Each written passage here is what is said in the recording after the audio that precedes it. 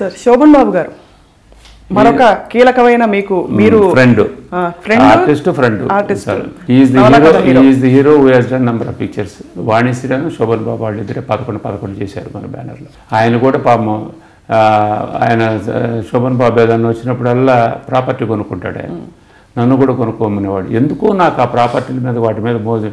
ఎంతసేపు shooting, next ఇది కాగానే నెక్స్ట్ ఏమిటి ఇది. ఆయన వాళ్ళ డబ్బులు ఎవరైనా అడ్వాన్స్ ఇస్తే ఇమీడియట్గా అటు పక్కన పంపిస్తాడు. స్థలం కొంటామో లేకపోతే ఫ్లాట్ కొంటామో ఏదో ఒకటి కొనేసి అంత ఇది. ఆయన is very conscious about the problem. హీరోలందరితో మీరు వర్క్ చేసిన వాళ్ళందరితో మీరు యాజ్ అ ప్రొడ్యూసర్ విపరీతంగా సాటిస్ఫై అయింది ఎవరి పర్ఫార్మెన్స్? ఆఫ్ కోర్స్ అందరూ హిట్లు ఇచ్చారు మీకు. నాగేశ్వరరావు గారు, ఎన్టీ రామారావు గారు, శోభన్ బాబు గారు. ఎవరితో మీకు ఆ సాన్నిహిత్యం ఏర్పడింది? ఇప్పుడు జోక్స్ అంతా శివాజీ గారు ఉన్నాడు. చేసింది ఒక పిక్చర్ అయినా కానీ చాలా జాలీగా ఉంటాడు. ఇప్పుడు అవుట్డోర్లో కానీ ఇదంతాను రేపు నువ్వేంద్ర మా అమ్మంటే ఉంటావు. నువ్వు ముందు ఎక్కడైనా అవుట్డోర్ జనం విపరీతం ఉంటే నేనే కంట్రోల్ చేస్తుండేవాడు. బృందావనంలో సాంగ్ చేస్తున్నాం, శివాజీ, వాణిశ్రీ గారు. ఆ క్రౌడ్ విపరీతం. అప్పుడు అంబాసిడర్ కార్లు ఉండేది. ఆ జనం వస్తే టక్కున నెట్టేసేసి కారులో ఎక్కడని చెప్పేసి నేను కూడా అందులో ఎక్కేవాడిని. సరే ఆయన జోక్స్ చాలా బాగా జోక్స్ మాట్లాడతాడు శివాజీ గారు. ఆ టర్నింగ్లో రే నువ్వు వెనక్ కార్లో రాకూడదు అంటారా. ఈ టర్నింగ్లోనన్నా నేను హీరోయిన్ మీద పడతాను కదరా, నువ్వేంద్రా మాకు. అలా సరదాగా బాగా చాలా జోక్స్ మాట్లాడేవాడు శివాజీ. అంటే నాగేశ్వరరావు గారు కూడా ఒకరోజు పాట పాడుతూ ఉంటే వాటర్లో నడిచిపోతున్నాం. నేను ఎప్పుడు I use to take care about the heroines. Ladies కదా జాగ్రత్తగా ఉంటారని పట్టుకొని తీసుకుంటాను. నాగేశ్వరరావు అండి ఏమంటే ఈ పిక్చర్లో హీరో మీరా నేనా అన్నాడు. మీరేనండి అన్నాను. మరేంటి ఆవిడ మీ అమ్మట వస్తుంది నా అమ్మట రాకుండా మీరు ఉండరు ఆవిడ టేక్ కేర్ అండి. ఏదైనా జారిపడింది అనుకోండి, చీరలన్నీ తడిచిపోయినట్టే షూటింగ్ పోయేది నాకే కదండి, అందుకని నేను ఐఎమ్ టేక్ కేర్ అన్నాను. నువ్వు ఎక్కడయ్యా బాబు. అట్లా జోక్స్ బాగా. సో మీ విజయంలో మీ శ్రీమతి గారి సపోర్ట్ సహకారం? ఇంతవరకు నా భార్య షూటింగ్ అనేది షూటింగ్కి వచ్చారు కదా ఇంతవరకు. అదే పెద్ద సపోర్ట్ అయ్యిండొచ్చు కదా సార్. అసలు ఏమాత్రం ఇంటర్ఫియరెన్స్ లేకుండా మిమ్మల్ని ఫ్రీగా మీరు పని చేసుకుంటున్నప్పుడు ఏ ఆంక్షలు పెట్టకుండా. ఆంక్షలు ఏమిటి, వ్యాపారం చేసే ఆంక్షలు ఏముంది అక్కడ. సినిమాలు తీసేది సంపాదించే దాంట్లో అక్కడ ఏమన్నా నేను ఒక అమ్మాయిని ప్రేమిస్తున్నానో పెళ్లి చేసుకుంటున్నాను అంటే అతను బాధలు ఉంటాయి. నేను ప్రేమించడానికి పెళ్లి చేసుకోవటాలు ఏం లేదు. నా భార్య నా పిల్లలు సరిపోతారు అంతే. నాకేముంది. కాబట్టి ఎప్పుడు we are very very happy that way. Nagireddy గారు ఒకటే చెప్పాడు నాకు, Naidu house is the temple, భార్య దేవత, ఇల్లు దేవాలయం. Keep it in the mind. Cinema బిజినెస్లో చిన్న చిన్న తప్పులు జరుగుతుంటాయి. Wash your hands. Don't have any brought forward in the life. I use to tell all my producers, colleagues. Nagireddy గారి డైలాగ్ అందరూ చెబుతుండేవాళ్ళు. మనిషి గెలుపుకు కారణం వెనక ఒకరు ఉంటారంటారు కదా, అది రాజేశ్వరి గారు. She is great lady, great mother. He's a father who gave importance for family values, the importance for hard work, the importance of the time. He's a complete human being, a wonderful human being. That is Mr. Ramanaidu garu. I'm very, very lucky to be his son.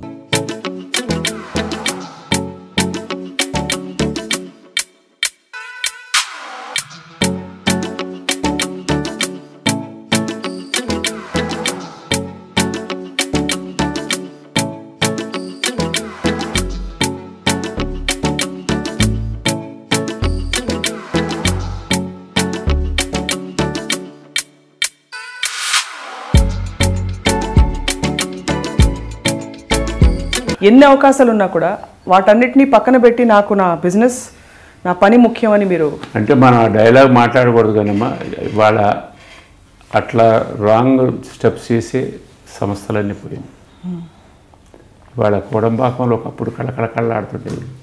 ఇవాళ cine field ఇది dangerous. ఇది success వస్తే కళ్ళు పైకి వచ్చి అసలు పలకరించాడు. కొంతమంది failure వచ్చిందనుకో, ఎక్కడికి పలకరు కూడా పలకరాదు, అటు పక్కకు వెళ్ళిపోతారు. అంతకుముందే పైన చేసేసి ఎటు గురుగారు. అలాంటివి అయ్యాయి మీకు? ఎవరు? నాకా? నేను బికాజ్ ఎవరు నేను ఒకటే ఎవరు కానీ పడ్డా కానీ చక్కగా పలకరిస్తాను. పలికితే పలుకుతా, లేకపోతే నేను ఐ డోంట్. ఒకటేనమ్మా ఇప్పుడు పాలసీ. ఎవరికన్నా పెట్టుకొని ఎవరు కొట్టకూడదు, ఎవరి మీద వెంజన్స్ పెట్టుకోకూడదు. That is my policy. Sir చాలామంది ఔత్సాహికులు మిమ్మల్ని ఆదర్శంగా తీసుకున్నారు. మీ అబ్బాయిలు ఎంతవరకు మిమ్మల్ని ఆదర్శంగా తీసుకున్నారు? ముఖ్యంగా రిస్క్ తీసుకునే విషయంలో మీరు తీసుకున్నంత రిస్క్ సురేష్ గారు తీసుకుంటారా? తీసుకోండి. క్లియర్గా చెబుతాడు. నేను బాబు ఏంటో ఎందుకు ఇంత టైం తీసుకుంటావు, టకటక చేసేయచ్చు కదంటే, daddy I don't want to take risk. నీకు అలవాటు అయిపోయింది, నువ్వు తీసుకుంటావు, కానీ నేను మాత్రం I'm not ready to lose even 500 rupees also. నేను జాగ్రత్తగా ఉంటాను. తండ్రి కానివ్వండి, బిడ్డలు కానివ్వండి, చక్కగా మంచి డెడికేషన్తో మనం ఇది విజయం పొందాలి, ఇది సాధించాలనే ఒక పట్టుదలతోనే వాళ్ళు ముందుకు వెళ్తున్నారు. అలాగే అందరికీ సహాయం చేయాలి, మనకి మంచి చేసిన వాళ్ళని మనం గుర్తుంచుకోవాలి అని మీరు బాగా తపన పడే వ్యక్తి అని అందరికీ తెలుసు. మీ అబ్బాయిలకు ఎంతవరకు ఈ గుణం మీది వచ్చింది? ఈజ్ ఆల్సో హెల్పింగ్, బట్ మన అంత ఫాస్ట్ కాదు. క్రికెట్ మ్యాచ్ అంటే బాగా ఇద్దరికి అన్నదమ్ములు ఇద్దరికి బాగా that way I'm very very happy అమ్మ with my son children. And Venkatesh గారు సినిమాలు చూసినప్పుడు గర్వపడుతుంటారా బాగా? ఇట్లా చేస్తే బెటర్, ఇట్లా కదిలిస్తే బెటర్, కళ్ళు అది ఇది మూమెంట్ అని చెబుతుంటారు. మీరు అవి కూడా మీరు చెప్తుంటారా? నేను చెబుతుంటే అంతకుముందు నేను సెట్లో ఉండేవాడిని. కలిసి ఉందాం రా సినిమా దీంట్లో జస్ట్ సాంగ్ జరుగుతూ ఉంది. ఓ మూమెంట్లో కొంచెం డిఫరెంట్ వచ్చింది. ఇది కాదు బాబు, ఎట్లా చేయాలి అని అన్నా నేను. ఎట్లా చేయాలంటే చేశాడు. మళ్ళీ నాటు తర్వాత రవి అని మా మేనల్లుడు కెమెరా, మామయ్య నువ్వు బయటకు వెళ్ళు, కొంచెం వెంకటేష్ ఫీల్ అవుతున్నాడు అంతే. ఆ రోజు నుంచి మళ్ళీ నేను అసలు వెళ్ళలేదా?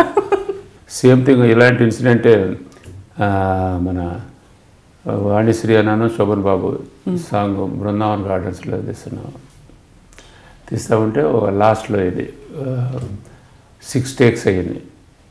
6 takes అయితే ఏంటమ్మా ఇది ఫిల్మా ఏంది ఇట్లా తింటున్నారు మీరు ఇష్టం వచ్చినట్టు అని అనగానే, అక్కడ కూర్చొని మాటలు కాదండి మీరు వచ్చి చేయండి, కమాన్ వచ్చి చేయండి అని అన్నాను. సరిపోయి బాబు నువ్వు తప్పుకోనాను, సౌండ్ రెడీ అన్నాను. అనేటప్పటికి సౌండ్ చేసి చూపించారా? చేసి ఓకే కట్ నేను ఓకే అన్న తర్వాత కట్ చేయాలి, గిరగిరి తిప్పుతానే ఉన్నా అట్లాగా. బాబు నేను చచ్చిపోతాను, మీరు ఆపేయండి అని.